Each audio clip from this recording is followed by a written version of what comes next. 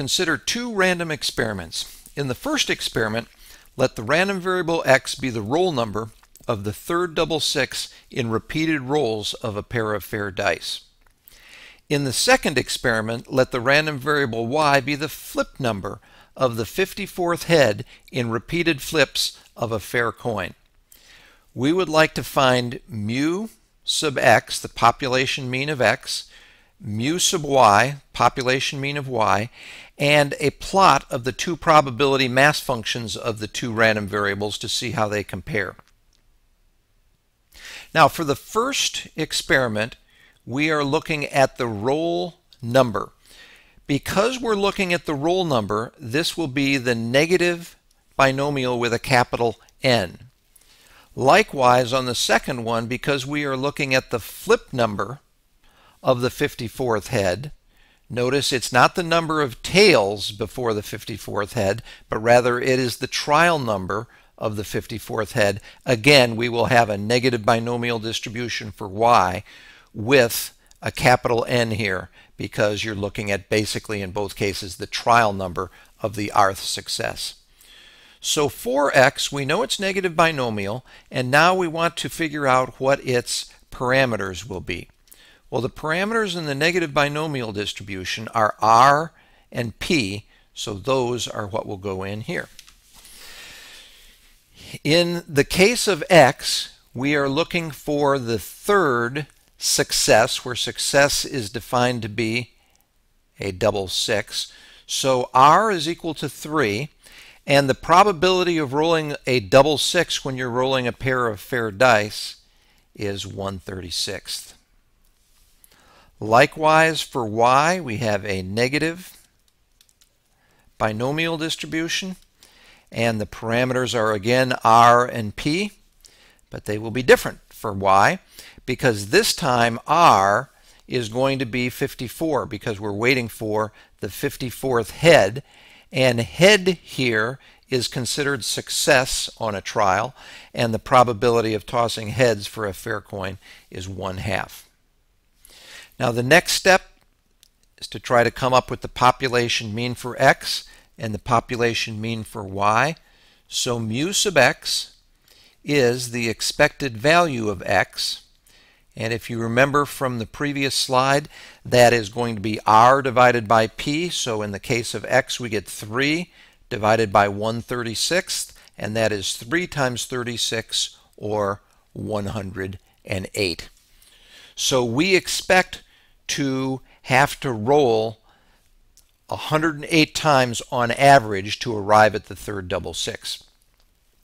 In the case of y, mu sub y is the expected value of y, and once again we use the formula r divided by p. R is 54. 54 divided by 1/2 is again 108. So I have rigged the numbers here so the means of these two distributions are the same, even though their parameters differ. Now the interpretation here of the 108 is, if I flip a fair coin repeatedly until I get my 54th head, the number of flips that it will take is 108. So now here is some R code for plotting the probability mass function of x and the probability of mass function of y. The code given below plots just the probability mass function of x. Similar code will give you the probability mass function of y. To begin, the parameter r is set equal to 3. That's from right here. The parameter p is set equal to 1/36, and that is right here.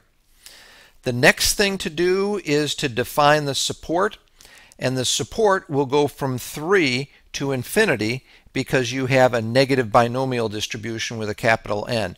Well, we can't go all the way out to infinity, so I just chose a large number like 200. That's a number that's significantly larger than the mean, which is 108. Next, the probability mass function is put into the vector x. This is simply the probability mass function. When it is fed a vector x, it will come back with appropriate values of the probability mass function, and those are plotted as spikes because the type equals quote h quote here, and x, which runs from 3 to 200, will appear on the horizontal axis, and f, which is the probability mass function, will appear on the vertical axis. On the next page is the picture of the probability mass function of x at the top and the probability mass function of y on the bottom. Notice that there is a capital X and a capital Y subscript. That's how you can tell the two of these apart. A couple things to notice here. First of all, this particular probability mass function does not start at 0, but rather it starts at 3. The way you get x equal 3 in this case is to roll double sixes 3 times in a row. Very unlikely, as you can see. This distribution here of y starts at 54.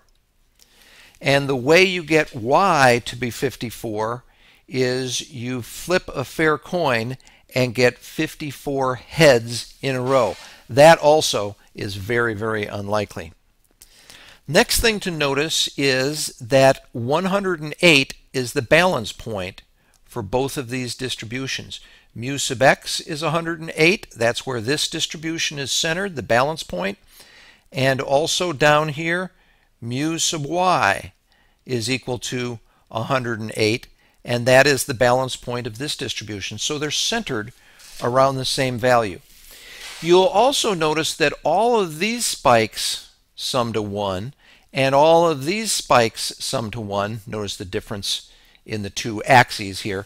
And because both of those sets of spikes sum to 1, as they must for any probability mass function, one conclusion you can draw right away is that the spread, or the standard deviation, of the random variable x is much larger than the spread of y.